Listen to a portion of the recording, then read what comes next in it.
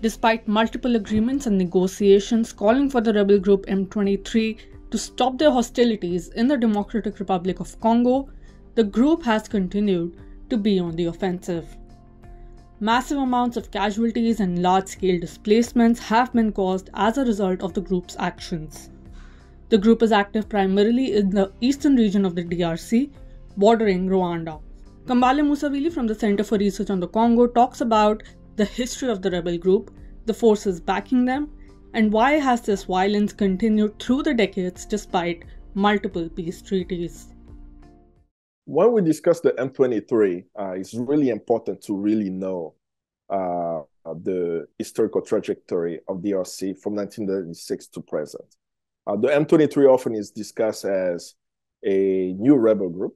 Most people who enter the Congo now to understand why are people being displaced, they will not know that the M23 that we are discussing today were called AFDL in 1996. It's really the same rebel group.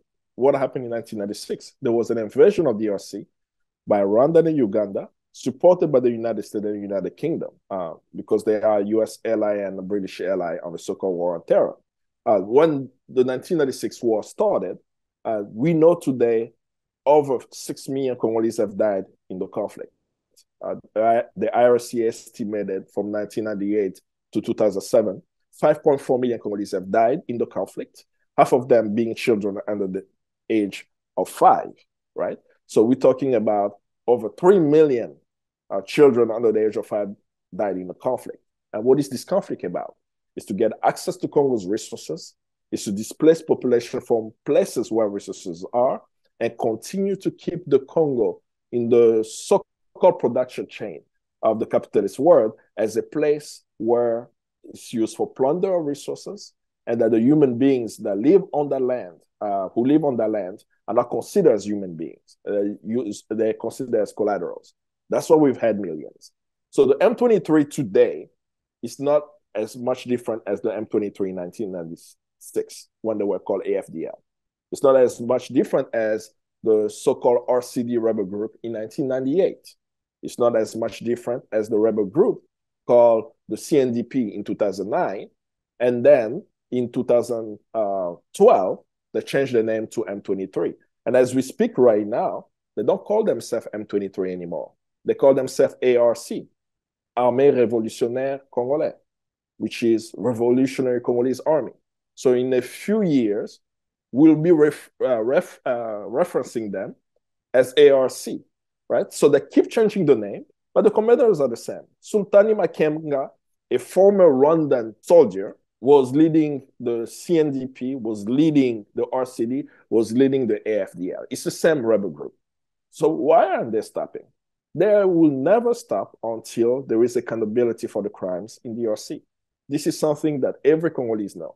There is a culture of impunity in the DRC. What does that mean? We've had over 6 million people dead. Who has been held accountable for the killing in the DRC? Be it at an international level or local level. Who has been really held accountable for the plunder of Congo's resources? So when we look at the framework, militia groups are behaving in a way that is exactly the same as the culture of impunity. As long as there is a culture of impunity, there will always be crimes. So there is a body in East Africa, right? The East African community. Congo is now a member of the East African community that has met multiple times.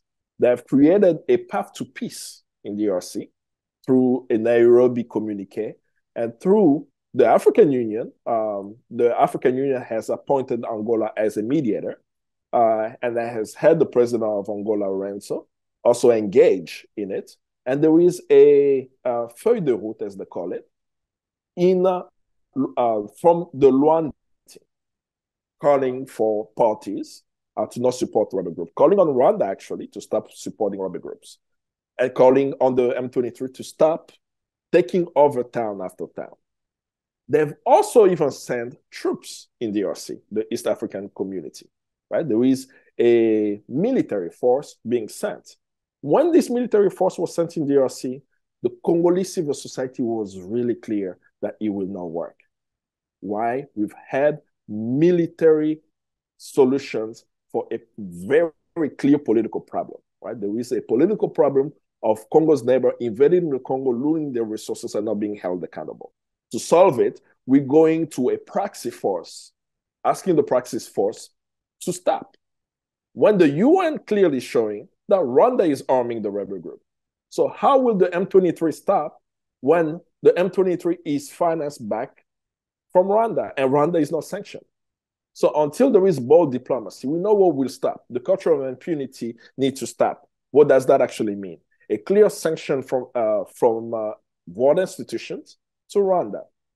I'm not a fan of unilateral sanctions from the United States to other nations, but I'm in support of African nations looking at the situation in DRC and saying, due to the death toll, due to the killing, Rwanda should not either be part of the African Union, should not be allowed to use its so-called image polished by Tony Blair and Bill Clinton around the world as a miracle success story based on Congolese lives, right, on the blood of the Congolese, that there is a consensus around the world, just as we had a consensus around apartheid, that apartheid is a crime against humanity.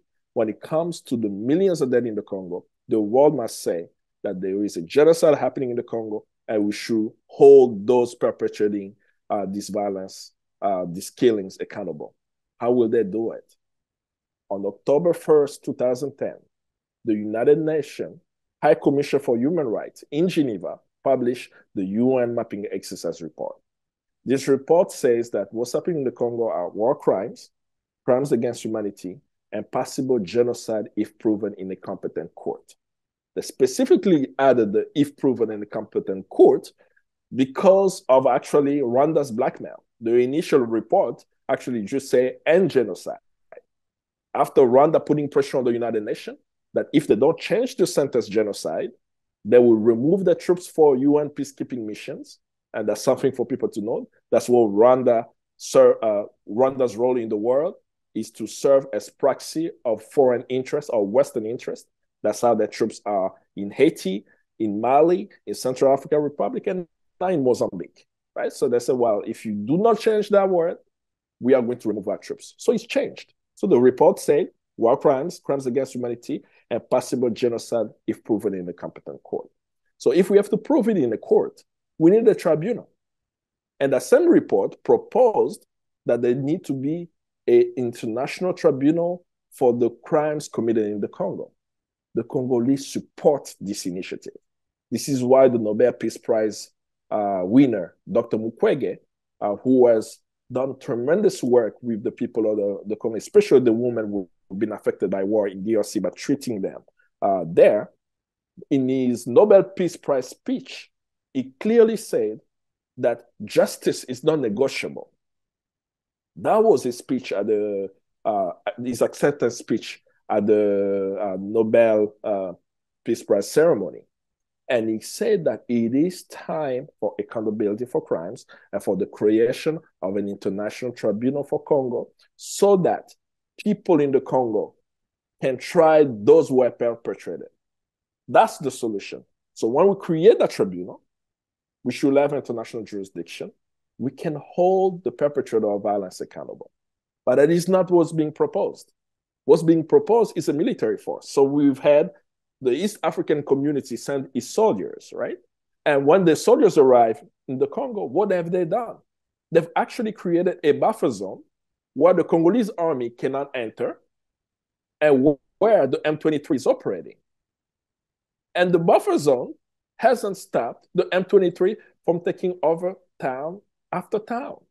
And this has angered the Congolese population because we are asking ourselves, why did the Kenyan forces come to the DRC? Why did the Burundian force come to the DRC? Why did the Ugandan forces come to the DRC? And we also have Rwandan soldiers, officers also in the operation, operating in the DRC, when the M23 is not being stopped and moving from town to town, right? So we are clear, right, that the military solution is not going to work. We've seen the military solution from the MONUSCO, the UN mission in the DRC. That has not worked. We saw an effective action by the SADC community in 2012, where SADC nations actually sent their troops in the DRC as part of the FIB, the Force Intervention Brigade. And they were successful at stopping the M23 a decade ago. A decade later, the M23 reappears with the backing of the same nation.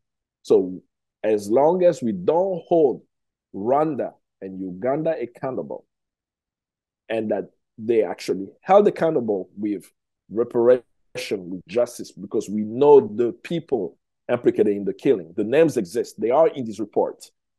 As long as that does not happen, tomorrow, next month, a year, we will talk about the M23, we may talk about the ARC, or we may talk about another rebel group.